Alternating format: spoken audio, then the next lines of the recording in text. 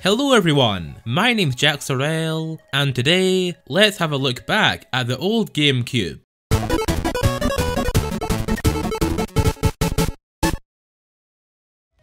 One of the first things you'll notice about the GameCube is that this console's pretty cubey, as the name suggests, but it's not actually a perfect cube. Measuring the dimensions reveals it's actually 6 inches by 4.3 inches, so not a perfect cube, but it's cubey enough for me. This console was considered to be pretty powerful at the time, and we can still see which games this console handles perfectly, but which other consoles may have struggled to run if they were made for them. A good example is F-Zero GX, a quick reaction based racing game. This game runs at a solid 60 FPS in 480p widescreen, which allowed for 29 computer controlled racers for you to play against. That's a massive number of CPUs, considering Mario Kart 8 Deluxe from 2017 only allows for 11 CPUs, and Super Smash Bros. Ultimate from 2018 just has a maximum of 8.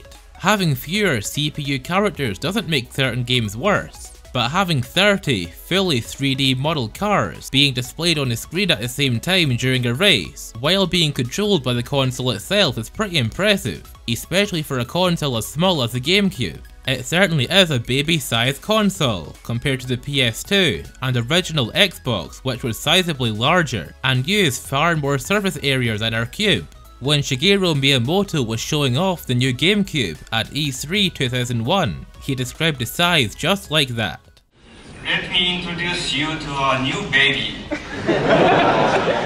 One of the most well-known achievements the GameCube's known for is the controller. The GameCube controller is still considered to be one of the best controllers of all time, and is even supported by the Nintendo Switch, which was released 15 years after the old GameCube. Not only did it set the standard for game controllers, with its layout being extremely similar to controllers we know and love today, such as the Xbox One controller, which was released in 2013, and the Nintendo Switch Pro controller, released in 2017. Nintendo even released a wireless version of the GameCube controller, called the Wavebird, which shows just how important the GameCube was for its time in the industry, and how it shaped the current lineup of controllers available from the big manufacturers today. It was a console that was home to some of the hit games such as Super Smash Bros. Melee, Super Mario Sunshine, The Legend of Zelda: The Wind Waker, and many other massively popular games, some of which were completely remade or ported over to more recent Nintendo consoles. It was a console you could carry around like a lunchbox, using the handle on the back, and it was a console where modding and homebrew really started to kick off. Before the GameCube, on the Nintendo 64, modding was a thing back then, but it was really just all cheat codes, flashcards, and cartridge pass-through adapters, which could dump games and save files. Dumping or ripping a game is the process of copying the game files stored on a disk or cartridge, and putting them on a hard drive or some other storage device. It's mostly the same for dumping save files, but in the N64's case, its saves are stored on an external storage drive called a memory card or memory pack. With Homebrew on the GameCube, you can do all that and lots more.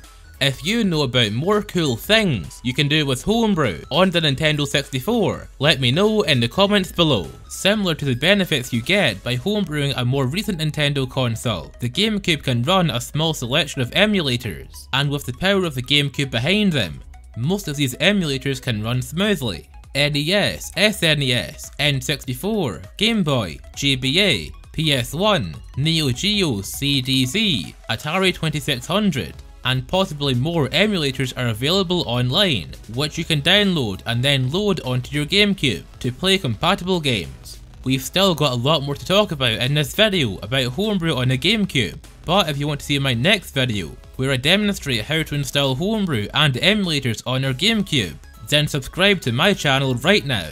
There aren't that many emulators for the old GameCube, but you have to remember that the DS and the huge amount of games on newer consoles weren't exactly around at the time for the GameCube to emulate, and these were the early days of modern homebrew after all, and the GameCube wasn't very popular with gamers or homebrew developers, selling only 22 million units compared to the PlayStation 2's 155 million units. That's a massive gap. One of the first console emulators I test on a new machine is a DS emulator, which I still can't pronounce the name of. It could be possible to emulate it on the old GameCube, but I haven't found anything on this subject. About the emulators we have though, let's test a few and see how they run. I've put this cute little setup together, and put all of the emulators I'm interested in and games for them onto my GameCube. Let's start them up and see how they perform. Let's start with this NES emulator. You might recognize this emulator because you may have used it on your Wii. I'm not sure which console it came out first on, the GameCube or the Wii, but going by the interface design, it looks like they made it using design elements from the Wii. Porting Homebrew apps from the Wii to the GameCube isn't as difficult as you'd expect, because the Wii is pretty much just a slightly more powerful GameCube, and uses the same processor architecture. This emulator runs perfectly on the Wii, and runs perfectly on the GameCube too. If you use a widescreen TV or monitor, I recommend changing the scaling option to 16:9 correction so you have a square screen and so it doesn't get stretched, because NES games were designed to be played in this square mode called 4:3. I've not had any problems with this emulator in this game, Super Mario Bros, or any of the other games I've tried with it. Moving on to the next emulator, we have an SNES emulator. This one looks similar to the previous emulator, and it was also made for the GameCube and the Wii.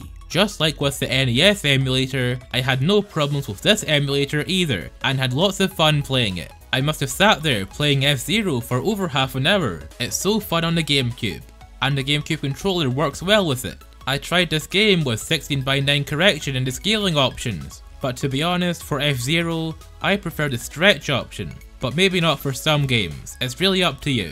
Next up is a Game Boy emulator. I haven't really played Game Boy games that much, apart from Kirby Nightmare Dream Land on the Game Boy Advance, so I can't really say that much about this emulator, apart from the fact that it seems to run pretty well. Moving on to an emulator which I have much more experience with, is this Nintendo 64 emulator, called Cube 64. Just like the NES emulator and the SNES emulator I've shown so far, this emulator was also on the Wii, called Wii 64. I didn't play this one very much on the old Wii, but the times I did play it, I had a pretty good experience. But Cube 64 on the GameCube doesn't run as well as Wii 64 on the Wii. When you see this icon on the screen, the game freezes for a split second and then continues. This happens quite a lot in Super Mario 64.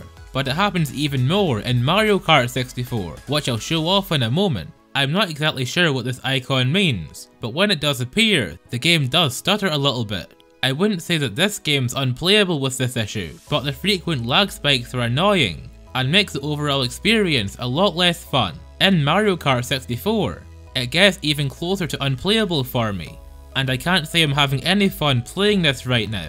But running Nintendo 64 games on a GameCube is a pretty big accomplishment, so I'll give this emulator that. Lastly, we have a GBA emulator, and I've chosen to test out Kirby Nightmare Dream Land in it. When I started up the emulator, I noticed that it's much laggier than yesterday when I tested it, but then I realised I actually used a different GBA emulator. So I went back and checked the files on the SD card, and I realised I had two GBA emulators on there. So I tried the other one, and it ran perfectly. This one's called MGBA. The interface isn't as good looking, but it runs a lot smoother and faster on the GameCube. Right now it's playing really well, but I opened settings and changed the scaling. And if you ask me, it looks even better in full screen mode. So, is the GameCube a good emulation machine? Well, in some emulators, like my favourites, the NES, SNES and GBA emulators, they all run really well, but certain ones like N64 don't run so well, so it depends on what you want to play. But for a better emulation experience, I'd say use a Wii, your Android phone, or for the best experience, use a PC. But overall, I had a lot of fun trying these emulators for this video. And like I said, these are only the emulators I wanted to test out. So if you know of more emulators, definitely let me know in the comments below as well. And while you're there, let me know about your favourite piece of GameCube homebrew. Maybe it's an emulator, a tool, or some other thing. I'd love to hear it. I've been making videos on YouTube for almost 4 years now, and to celebrate the new decade, I've made a post in my channel's community tab, so you can vote on your favorite video I've made over the past 4 years. So to vote, just click my channel name, then on my channel, click community, then vote in the poll about which video you like best. If your favorite video isn't in the poll, then tell me what your favorite video was and why in the comments. I'd really love to hear that too. If you're watching this video in the premiere, or soon after I uploaded it, then I hope you have a Merry Christmas and a Happy New Year. My name's Jack Sorrell, and I'll see you in 2020 with a brand new video.